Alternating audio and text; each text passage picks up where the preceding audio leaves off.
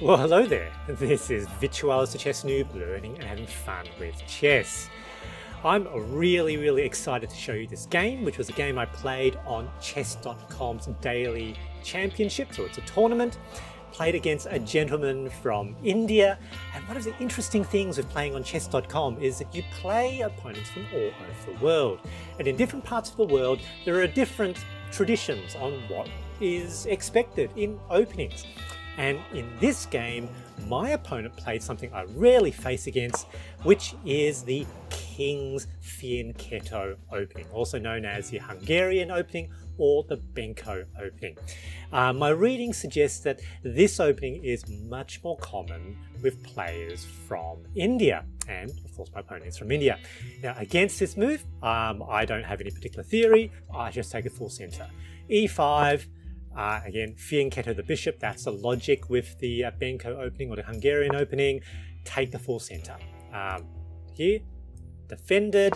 Now they play a little bit of an inaccuracy now with E4. I couldn't see any reason not to capture. I take, they take back, and you can see that was actually a bit of inaccuracy. It's better for the knight to come out, better for them to develop. Here, I develop, attack the bishop.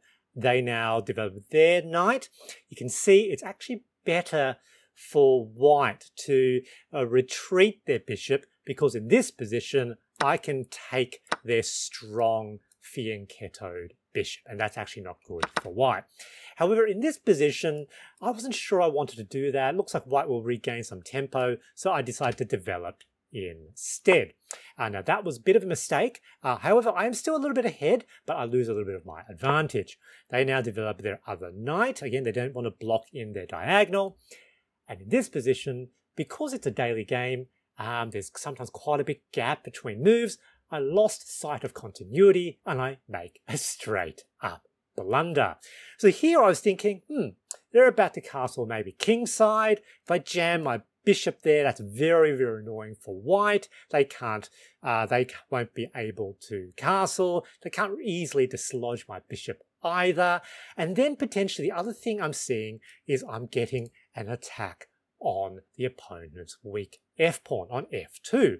And potentially if the bishop is there, there's potentially a checkmate available. So that's what I do. The bishop to h3, straight up blunder, because it's no longer defending the b7 pawn, and it's just hanging.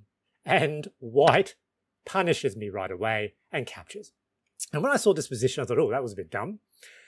But one of the things that you can do, because it looks like it's attacking there as well, is I'm going to double down. So treat a blunder like it is a gambit. So I'm gambiting pieces because effectively I've already done a gambit. I can treat it like a gambit. So try to capture the initiative.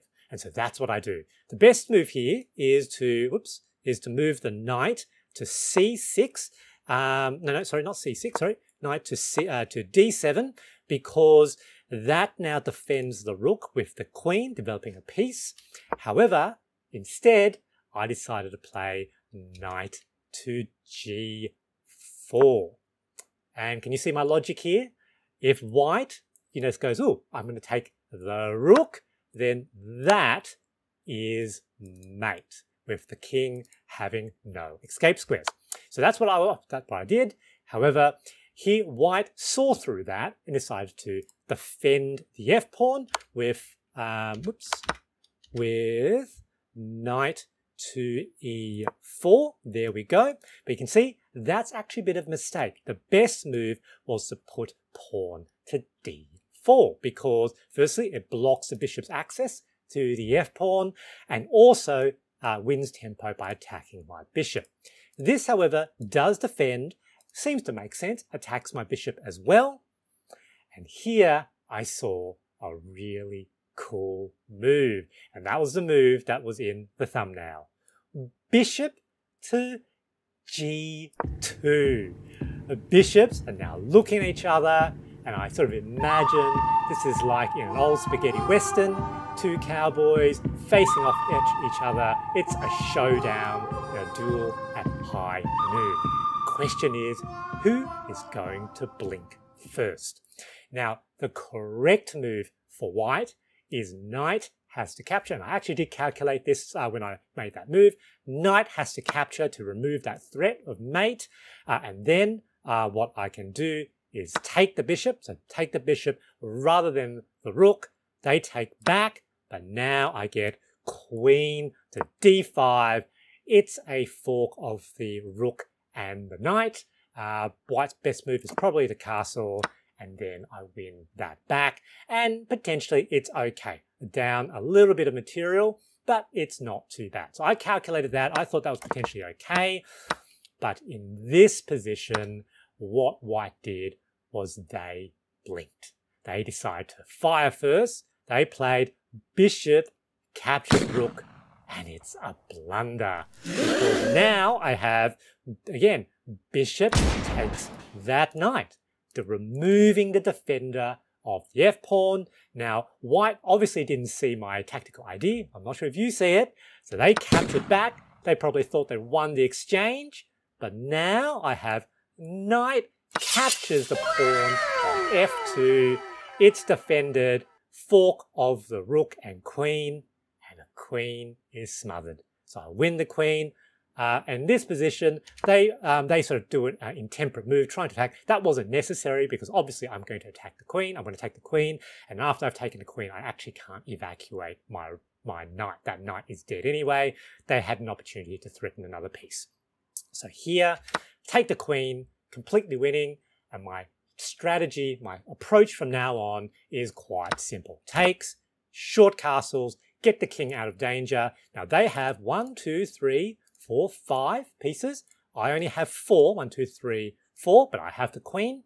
So the goal is to play conservatively, try to trade down pieces, simplify into an endgame where the queen's superiority will be felt. So let's go. So they push, that's fine, develop my knight.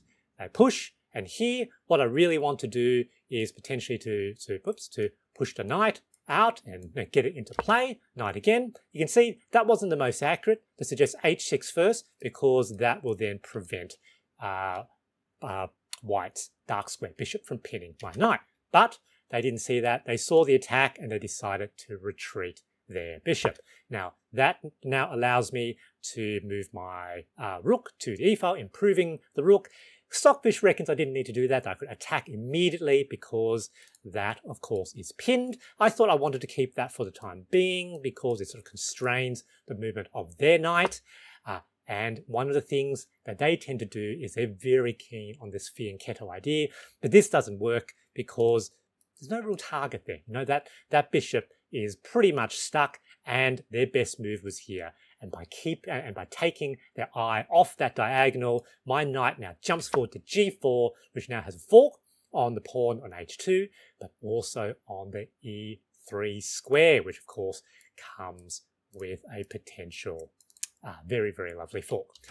They move their pawn out of the way, but now knight e3, triple absolute fork. They move the king out of the way. That is their best move. And here I just decided to trade down. Didn't calculate it properly. This is actually better because I can capture the bishop and they actually can't capture the knight back right away. But I decided to take the rook, get rid of the rooks. They took back this way, and now I saw this, so push.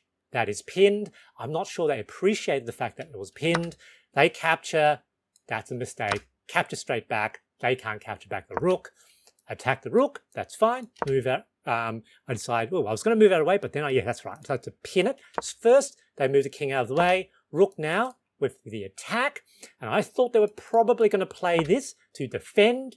And in this position, I had to think, look, why don't I just trade away the rook? If I trade away the rook, we enter an endgame. Queen and bishop versus bishop and rook. I'm completely winning.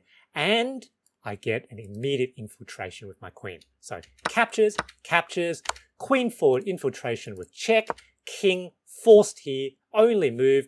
They've got now a back rank problem. And so queen to e2, that's a fork. What are they going to do? Basically, I'm baiting them to move the, well, obviously they have to move the rook, but I'm baiting them to move the rook off the back rank. They have to move, I think, here or here, because that rook must stay on the back rank to defend the king. There's actually a mating pattern here. They don't see that.